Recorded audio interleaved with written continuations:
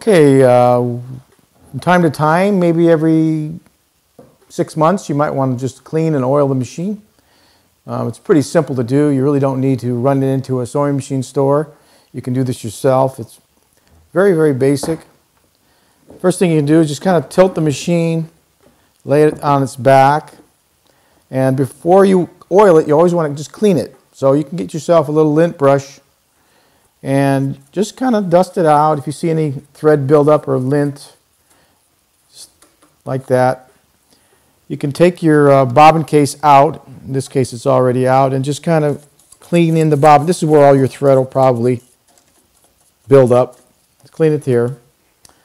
And then just take your oil. In this case, I've got a oil spout. It's really easy to thread or to oil with this. And you want to just oil the joints of the machine. You can see where the parts mesh together. Just keep an eye on this spout here. That'll show you exactly where you want to put the oil in the joints. I'm going to go through all of them under the bottom.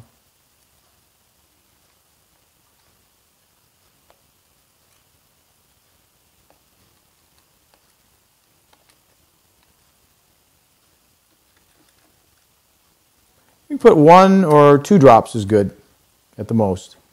And that's all you really need to do. Right in there. And this will keep your machine running smoothly, and that's all you really have to do for oiling.